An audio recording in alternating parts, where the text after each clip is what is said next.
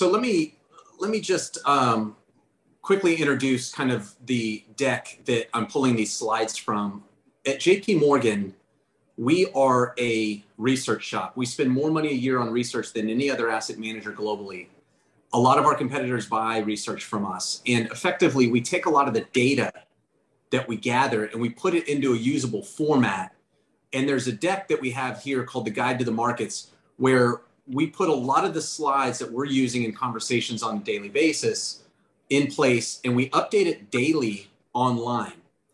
And effectively, we purposely don't include any commentary on these slides. This is just data. It's open for interpretation. And I'm going to go through and share with you how we're looking at some of the data on these slides and putting it into context in terms of where we are today. So let's start with where we're at in general. And I just made a comment about kind of these markets, and it reminds me of a oft used Yogi Berra phrase, a nickel ain't worth a dime anymore. I'm sure that's how everybody's feeling. And change is occurring rapidly in this environment and has really since the beginning of the pandemic. And so we've needed to adapt quite consistently through these past couple of years. And just as we're entering the point where we think we're coming out of the pandemic, we're hit with all of these other issues like inflation and things of that nature that we're going to talk about today. I do want to remind people, though, that change is constant.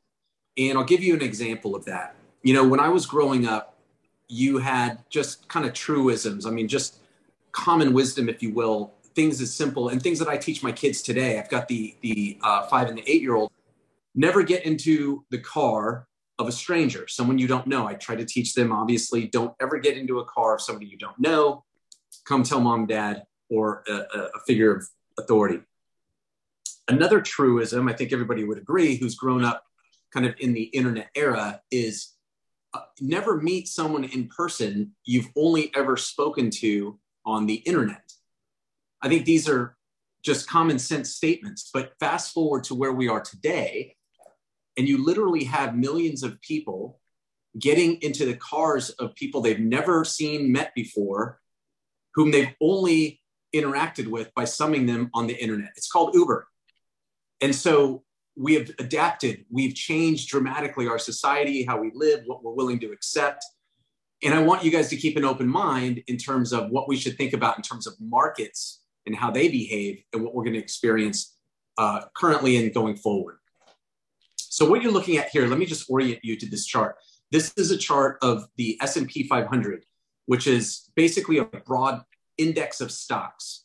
So it's 500 stocks in the US that represent our stock market and our economy, so to speak.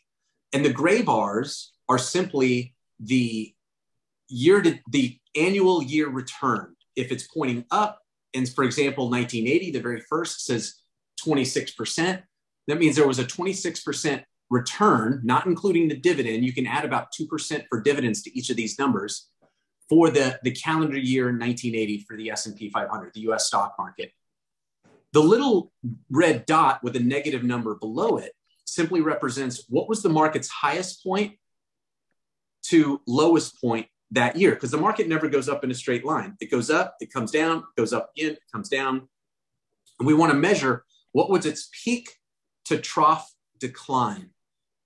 And the first thing I ask people to do in looking at this chart is say, show me the year that doesn't have a little red dot with a negative number. It doesn't exist. We always have pullbacks, and they occur frequently. I know that this is a year that has felt very uncomfortable in the market. If you look at where we are on the opposite end of this chart, year to date, it shows you down 23%, and its worst drawdown was 24% a couple days ago.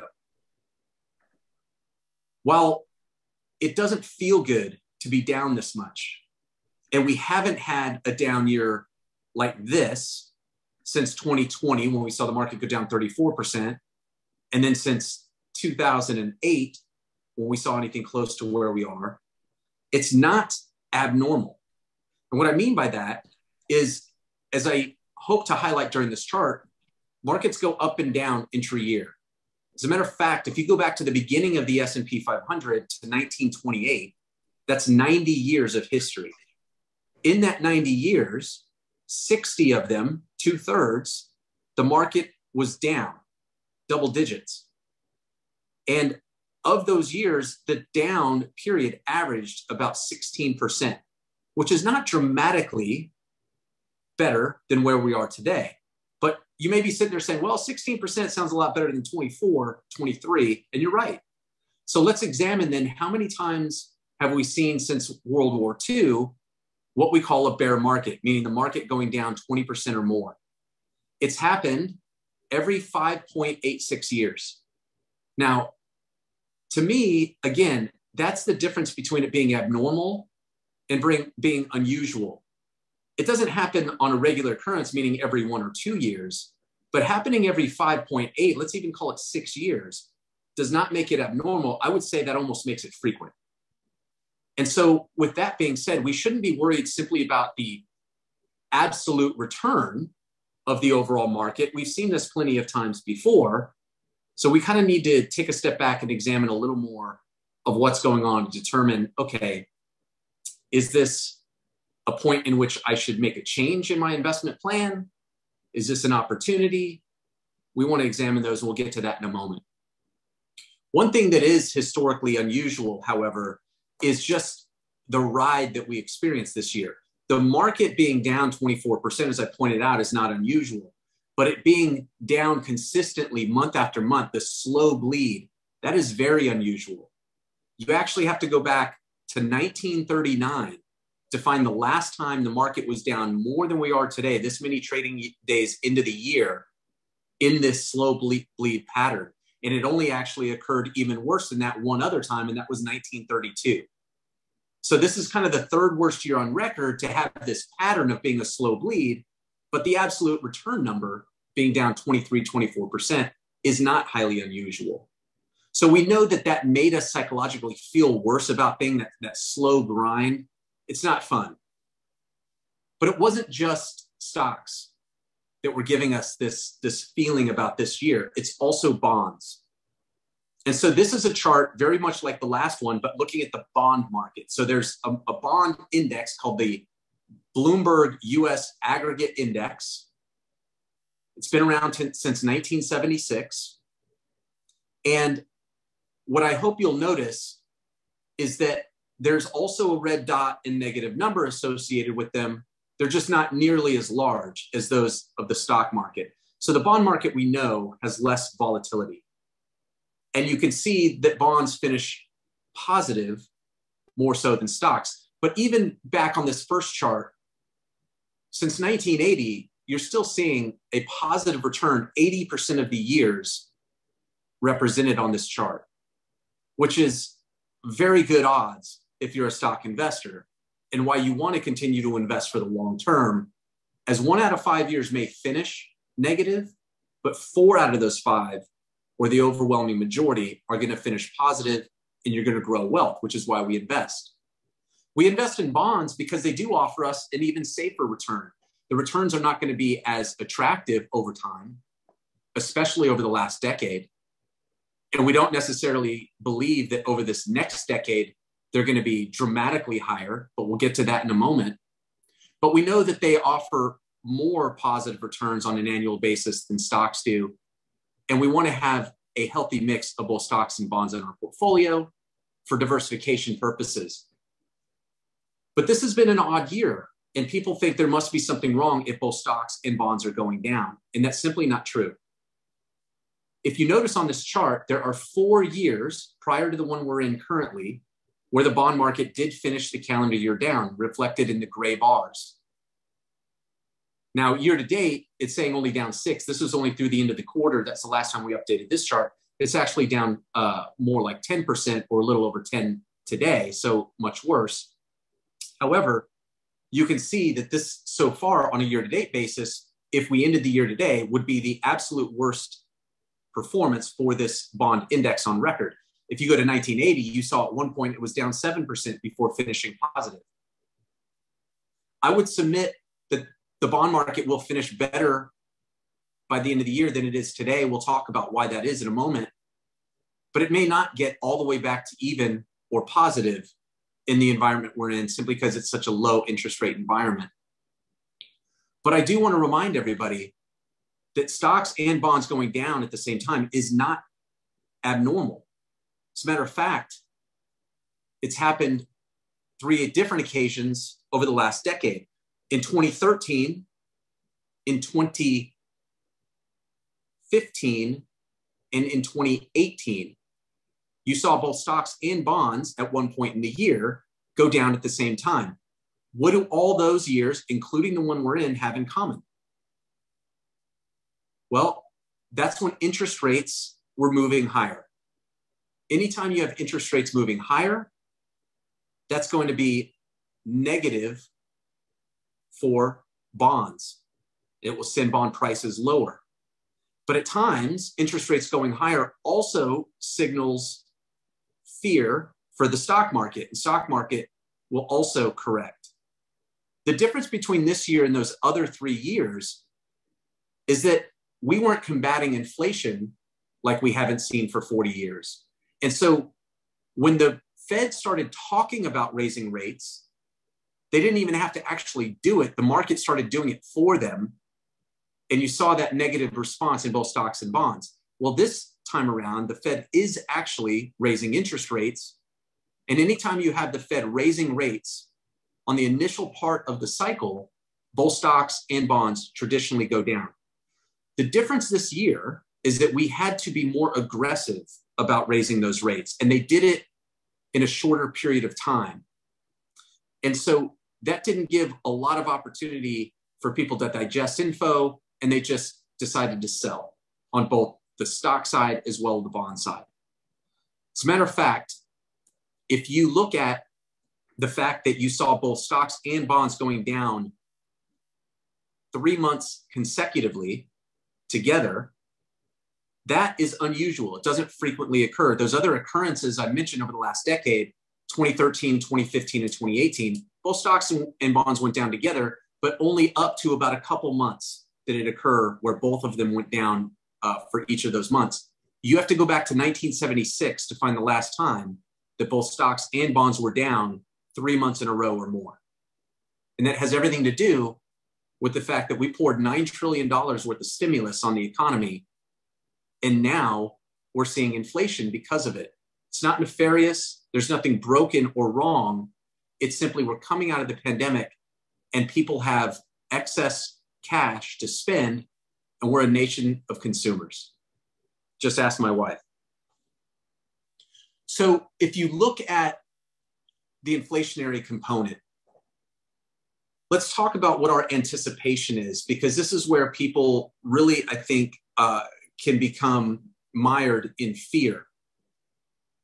Number one, a lot of what we're dealing with today has to do with a culmination of a couple different events. It's just not one thing. But we still submit that these events will resolve themselves, and you will have inflation come back down again. Nobody can tell you with certainty how long it's going to take. However, it will come down.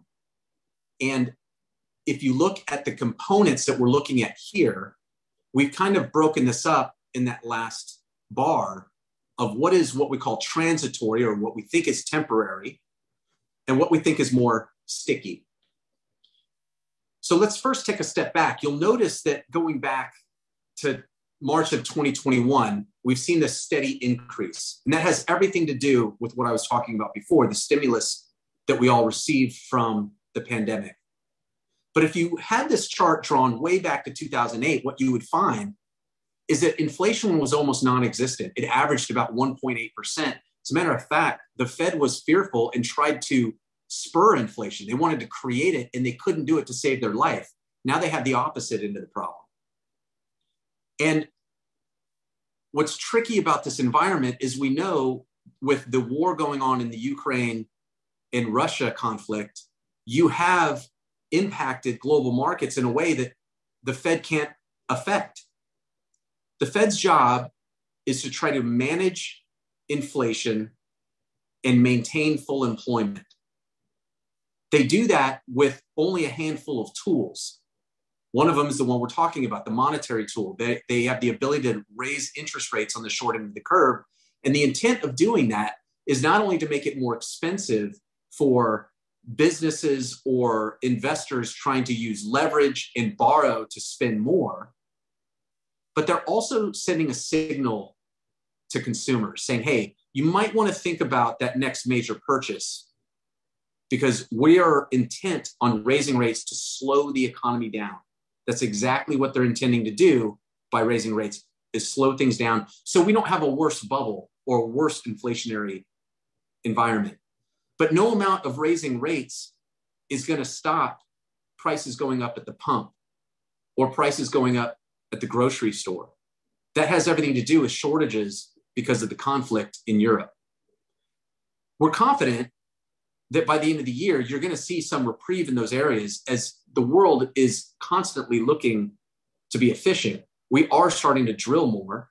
Other nations are going to bring more crude to market. We're going to grow new food stores in different areas, and we'll try to accommodate as best possible because higher prices attract new investors and attract new entrants into the market to take advantage of that. It's just going to take some time. But there are parts of the inflationary picture that are going to be more sticky. For example, housing. Houses themselves are not in the CPI basket. And I failed to mention, this bar represents that quote unquote CPI basket. What is measured when we measure inflation? And you can see it's made up of these color-coded concepts here. Shelter is what we call housing. It's not actually house prices. It's what we call owner's equivalent rent. And the reason being, not everybody's in the market for a house. As a matter of fact, a small percentage of the public at any given time is actually buying a home. And so that's not inflation felt by everybody. And they're trying to measure as best they can inflation felt by everybody. But what do higher prices lead to? Higher rents. Everybody either pays a mortgage or pays rent. And higher prices and higher interest rates also lead to higher mortgage payments. So there's a lag effect in the shelter component, and we think that's going to continue to go up for some time to come. But there's other areas where we do expect and have already seen prices come down. Another major component in the basket is autos. We've seen used auto prices skyrocket. In 2021, used autos were up 50%. Now, I know that a lot of people were not willing to take public transportation during the pandemic and went out and bought cars. It was also exacerbated because they couldn't produce enough new cars because there weren't enough semiconductor chips. We started to see the resolution. You're seeing more new cars on market, and you're starting to see people use public transportation again. And that's why every month this year, except the first month, the used car market has come down. So that's actually deflationary. So that's going to subtract from inflation going forward. And so you constantly have moving targets. And that's why it caught people by surprise in May that inflation jumped back up after going down in April from its peak in March. And we're telling people, buckle in for a bumpy ride over the summer because we think we're going to see this kind of float near the top. We think we're around peak inflation. But we do expect this 8.6 number to be closer to 5% by the end of the year, if not less. And going into 2023, by the end of the year, we expect that number to be 4%, if not less. And by the end of year 2024, we expect it to be closer to its longer-term trajectory of around 2.5%. And that's suggesting we're not having a recession. If we have a recession, you can expect these numbers to come down more quickly because recessions always bring in deflation. Why do we not expect that we're going to see an inflationary spiral like the 70s? The fact of the matter is the 70s were a very different economy and a very different environment than the one we're in today. As a matter of fact, just by looking at demographics, like the number of workers alone, you get a sense of how different they are. Today, we have an unemployment that's historically low, and we have 11.5 million job openings, the most we've ever seen in this country. In the 70s, you had a different problem. You had new workers entering the workplace every single year. The reason we have such a gap between available workers and jobs today is because we have a shrinking number of workers available. Our labor pool has been shrinking every year for several years. This has nothing to do with the pandemic or anything recently. We're just becoming an older economy. It's what happens. Look at Japan. Japan sells more adult diapers than they do baby diapers. We don't want to become like Japan, which is why it's healthy to have a lawful immigration program. But we need to be concerned with having available workers. But from an inflationary standpoint, that is actually deflationary over time. If you look at what happened in the 70s, you had more workers enter into the marketplace every year, which means more and more people chasing goods, more and more people making more and more money because labor unions were prolific. We don't have them really anymore. If labor unions were successful at increasing wages because you had interest rates going up, you had some inflation grabbing hold, that actually made a negative inflationary spiral, what we call a wage price spiral, take place, where wages kept going up to combat inflation, but that only made inflation worse because the more you paid people and the more people you put into the market making more money, the more they were willing to pay for goods and the more the goods cost. That's not at all what we have in this environment. We have too few workers, and necessarily at some point, you're going to see that catch up take place after all of the extra cash that's on consumer balance sheets subsides. It's just going to take some time for that to happen. I didn't mean to spend that much time just on inflation, but I know that's a point that a lot of people are stuck on. And so I wanted to say that before opening it to questions, but I'm going to move through some of these other slides a little quicker. So what is the Fed doing about inflation? We talked about it. They're raising interest rates. They're doing that to signal, hey, we're trying to slow the economy down. Think about the purchases you're making. Well, as I made a comment before, the American public loves to consume. And if you look at gas prices today, this is case in point. Everybody's complaining about gas prices. But guess what? Nobody's not buying gas. As a matter of fact, we saw consumption increase again. And so effectively, people are complaining about it, but they're still spending it. As long as they have the money to spend, they'll spend. So what we're looking at now is the Fed saying, okay, we get that there's a lot of dry powder, buying power by the public. We're going to have to raise our estimates to where we think we have to go with short-term rates in order to cool things off. Because just a month ago, this chart measured 2.8% in the blue dots across the board. Those blue dots are representing what does the Fed think it needs to do with interest rates to have the impact that it wants to have. Well, they've adjusted upward from 2.8 to 3.4. That's why you saw another leg down recently in the market, because the stock market's going to adjust to interest rates. If you have higher interest rates, you're not willing to pay as much for stocks. I'll come back to that in a moment.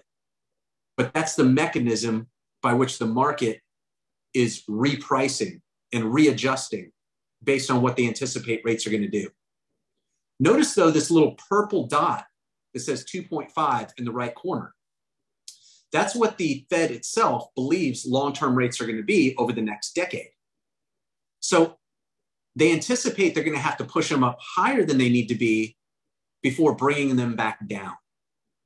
If I went back to that chart with bonds, what you would see is a pattern.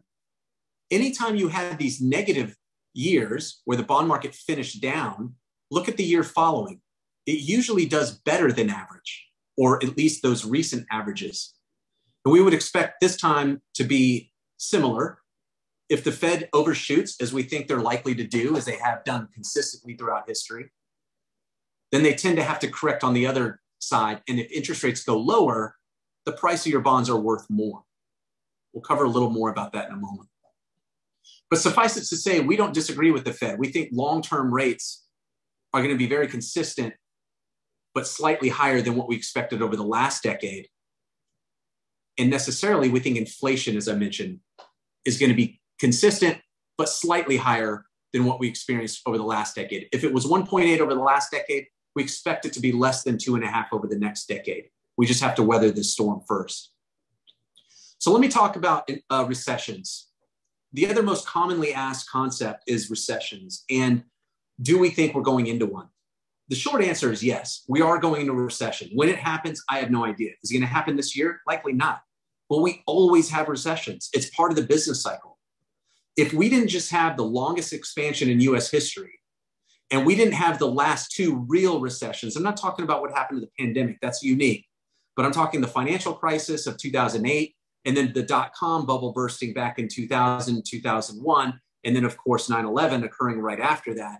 So you had an exacerbated recession and downturn in both of those scenarios, because in the financial crisis, you had 100-year-old financial firms going out of business. There's nothing like that taking place today. The economy fundamentally is still very strong.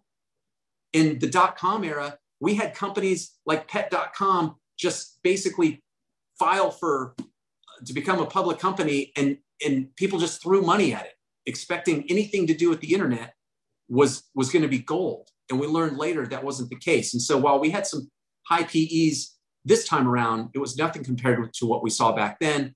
And we saw the market correct, and correctly so.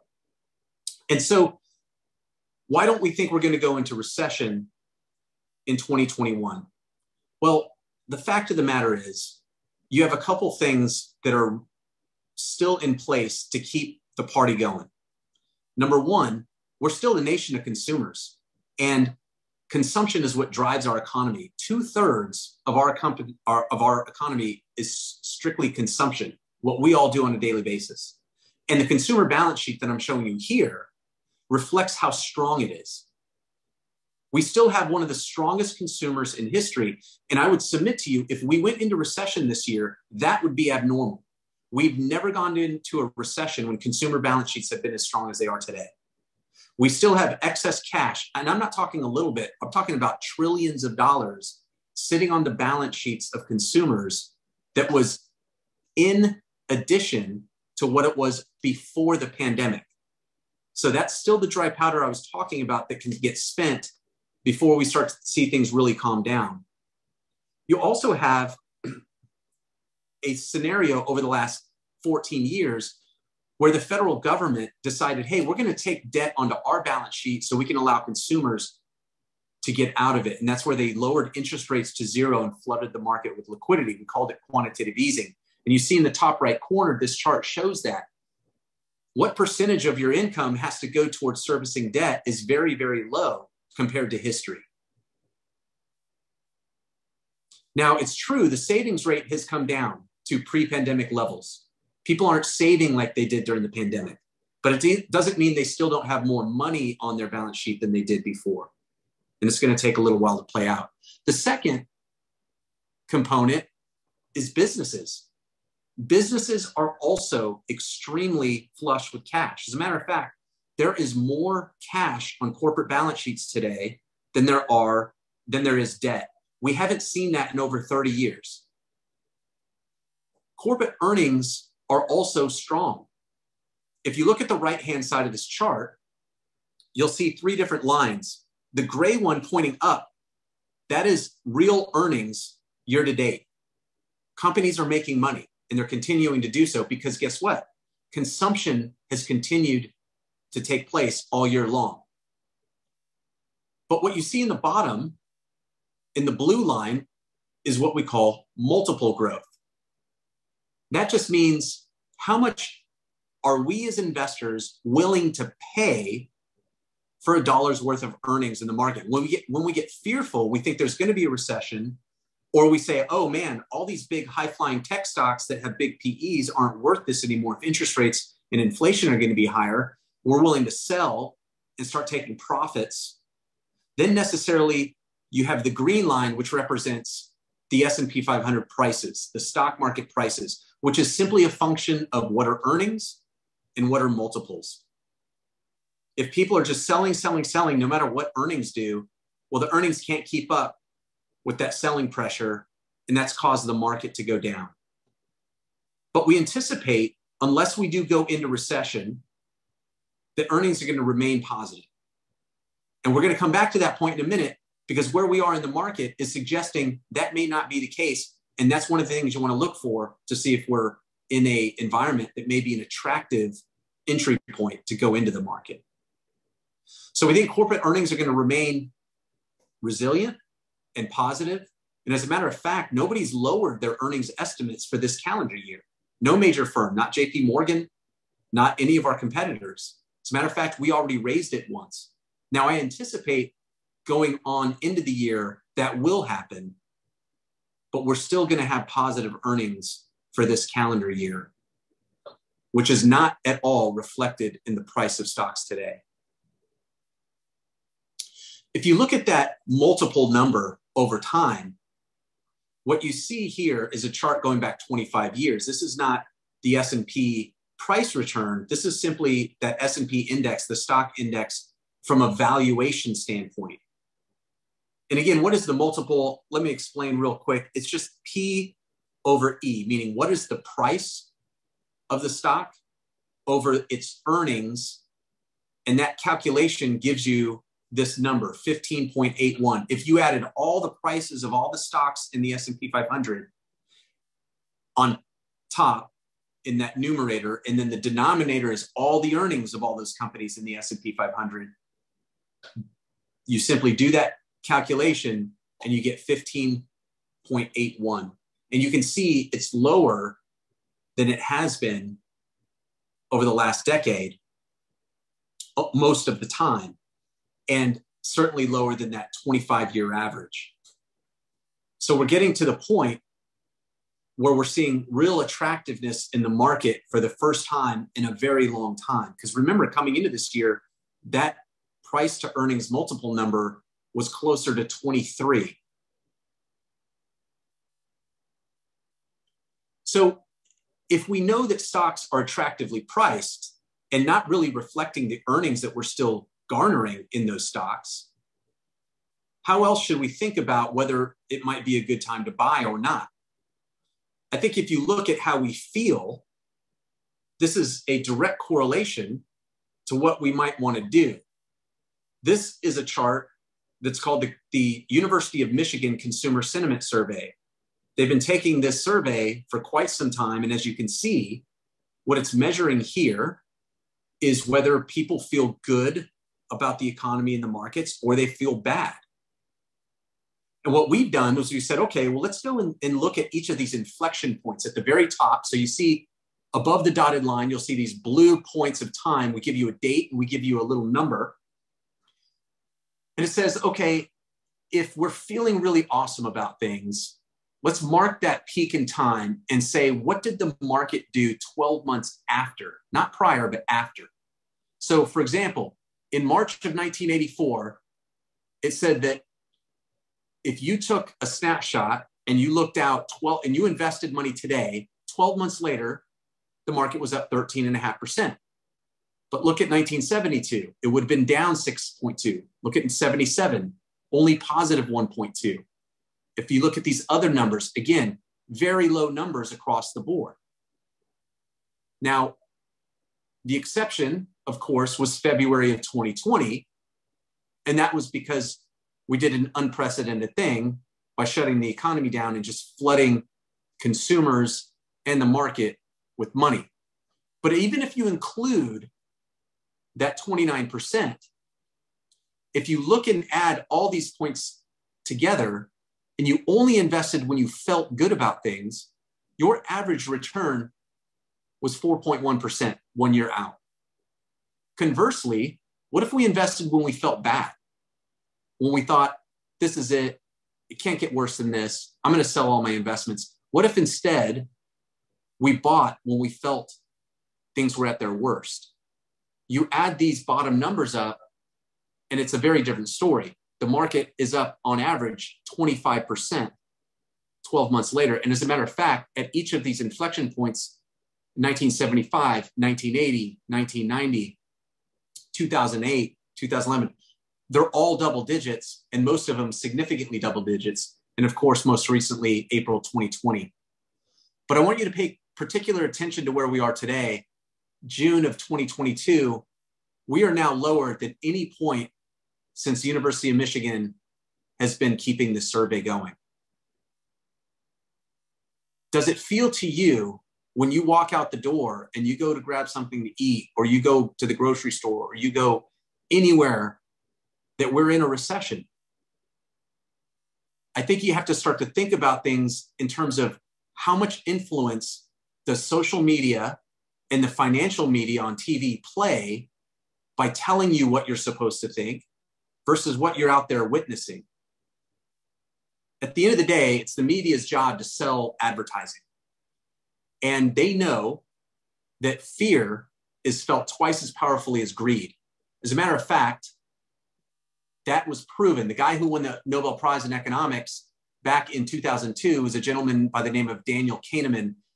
He wasn't even an economist. He was a psychologist, and he won the Nobel Prize in economics, proving through a series of different experiments that people feel fear twice as powerfully as they do euphoria or gain.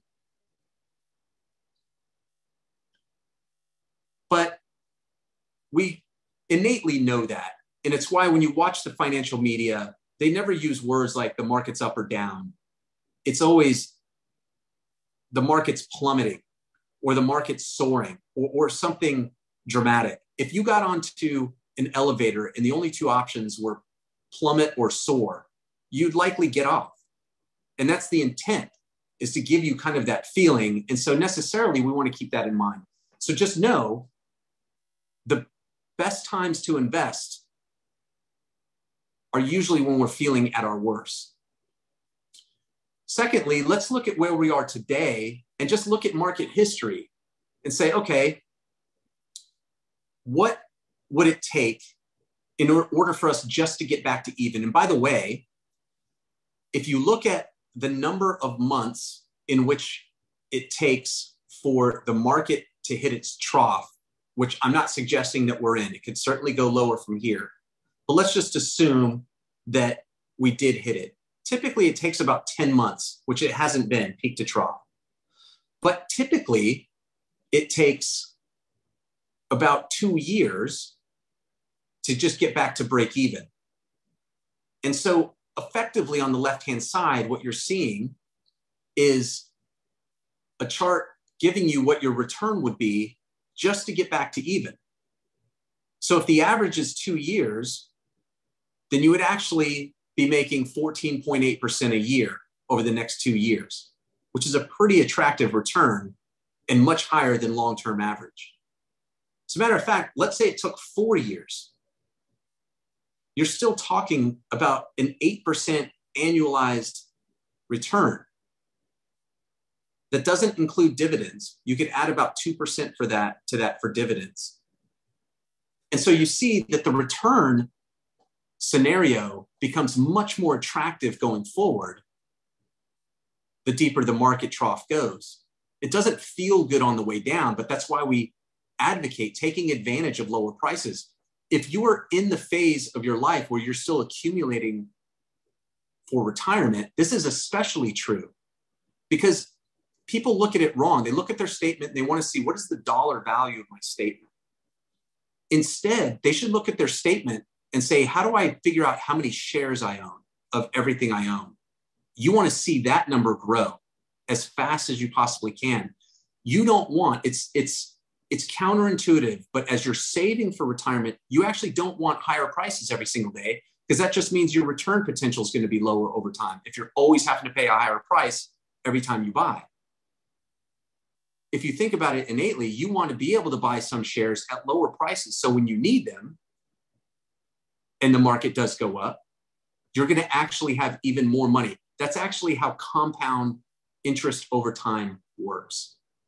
And so we want to take advantage of these opportunities to buy more shares at a lower price because we accumulate more shares with the same number of dollars than we did in the recent past before that. And so at the end of the day, we don't know where the bottom's going to be. But we do know this. History often rhymes. And if you look at history, the right side of this chart doesn't show this. It shows something else. This is all bear markets. But if you look at just the bear markets that are associated or pardon me, not even bear markets. Bear market implies a 20% return. If you go back and you look at all market downturns that are associated with a recession since World War II, the average decline is 24%. Because believe it or not, there are recessions on record, plenty of them, where the market didn't even go down 20%. But because it hasn't happened in so long, we naturally always associate a recession with a very deep market move. That's actually the exception, not the rule. So if we go back and we say, okay, if we know that the average downturn associated with the recession is down 24%, and we also know that the market typically bottoms before we go into recession or come out of the recession. The market is an anticipation machine. It's always looking forward.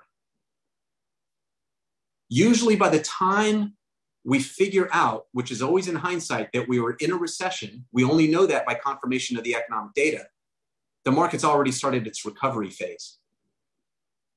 So before, if you're starting to have anxiety and think about doing something like selling today, just remember, all that's happened is the change of the price on paper. You don't actually realize a loss until you sell something. And then you start the concept or cycle of trying to compound interest over time again, all over again. And it's nearly impossible to ever recoup what you've just stopped. And so we want to consider, we've already been through the majority of the pain as associated with other recessions, if you're convinced we're going into one. It's likely we will see one within the next 3 years, but we can't time that. And we certainly know that the market is going to give us many varied opportunities for returns before that happens, and certainly before it finishes. So if those two slides didn't convince you of the opportunity to buy stocks today, let me try to convince you of why you should still just stick with what you've had. We talked about bonds and the fact that they rarely go down as much as they have, but that's simply because we started at a much lower interest rate and we saw the Fed raise rates more aggressively. But where we are today is we think we're near the peak of where interest rates are going. If you look at the 10-year, it peaked out so far this year, a little over 350. It's now around 3.3. We think it's going to kind of hover around here. That means from here towards the end of the year, if you don't have the 10-year yield go from 330 to 430 or 5%, which would be a dramatic move, you can't nearly have as much pain in bonds going forward. And now that interest rates are higher, bond managers are buying bonds that have a much higher coupon, and you're making more money, which starts to heal the price that has declined. Bonds are a self-healing asset class. Over time, they will heal themselves through the coupon. And your expected return in whether you own a single bond or bond portfolio is your yield to maturity. The only way you can make more money in bonds is to have a higher yielding environment or a higher yielding investment. And it doesn't feel good to go through the pain when interest rates readjust. But just know over the next decade, you're actually going to make more money in bonds than you would have at much lower interest rates. On the equity side, we know that sticking with your investment makes all the difference in the world. And that's what this chart represents here. And by the way, I only have one chart after this. I know I'm going a little long. This is just showing what would be the effect of getting spooked and selling out of your investments. Well, if you were just invested in the S&P 500 over the last 20 years consistently, you didn't take your money out, a $10,000 investment turned into $61,685. It's this first bar. That equates to a 9.52% return. But what if you miss just the 10 best days of the market? That nearly cut your return in half, just 10 days. And remember, there's over 5,000 days in 20 years. Just missing 10 cuts your return in half. And you may say, well, what are the odds of me missing 10 days? And they're actually, or the 10 best days, and they're actually really good because of what's in this box. 7 of the best 10 days occurred within 2 weeks of the 10 worst days. And more often than not, they followed the worst day. So effectively, if one of those worst days occurred, and that was the straw that broke the camel's back, and you had to just get your money out of the market, what is the likelihood you're going to be feeling good enough to get back in within the next 2 weeks when likely one of those best days is going to occur? Very, very slim. And it's why people who experience that end up doing so much more poorly over time. And they falsely believe it's because they didn't choose the right investments. Unfortunately, I threw in the wrong slide there. Let me find it real quick. The slide I'm looking for shows you over time, if you were to have invested in a knee-jerk fashion, here we go, and you allowed the market to dictate whether you stayed in or not, you would have been the orange bar at the bottom of this chart. This is going back the same 20 years, and this is done by a third-party company called Dalbar that looks at thousands and thousands of investor accounts and tracks them. The average investor earned 3.8% annually, not much better than inflation, and much worse than even a very conservative 40% stock, 60% bond portfolio would have done. I like to call this the dude hold my beer chart, because every redneck video on YouTube that starts or where somebody's about to do something incredibly stupid usually starts with somebody saying, dude, hold my beer, I got this. And this is investors doing the same thing, saying, I got this. I know when to get out. I know when to get in. That's what crushes returns. It's not missing out on the Apples and the Googles and the Teslas of the world. If you just look at a 60-40 portfolio, again, you did markedly better. So let me stop right there. I covered a lot of information. I apologize for the length, but I really went through what I have been getting asked most. And the one final thing I'll say before you pick up the phone, if things continue to be bumpy, which I believe they will throughout the summer, the reason I believe they will is because going back to the very top here, you're going to see that we're going to need months worth of confirmation before we know where we're at with inflation. We're going to need to see these numbers here month after month throughout the summer before we really get a feel for what direction things are going to go. Until we get that confirmation, we don't know what the Fed's going to do, if they're going to have to raise more or less. And the market's just going to be guessing. And so it's going to be driven purely by emotion. And so I say strap in. We may have seen the worst. We may not. I don't know. It may get worse. It may not. But I know it's still a good opportunity to buy. And I know that my investment time horizon is not the next 3 days or 3 weeks or 3 months, but potentially the next 3 years or more.